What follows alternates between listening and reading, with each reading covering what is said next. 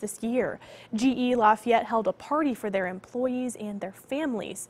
The Lafayette branch is responsible for making engines for modern aircraft. This factory has sat in the community for 4 years. Right now, it has about 250 employees, but the company is planning to hire at least 100 more by next year. GE Lafayette plant leader says this celebration isn't only recognizing employee accomplishments, it's also celebrating the ones who've helped get them there.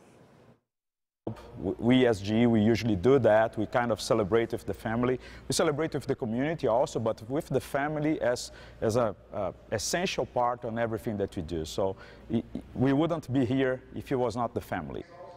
Families took a tour of the GE Aviation factory. From there, they went swimming at Chapacanoe Cove and finished their family fun day at the Aviators game.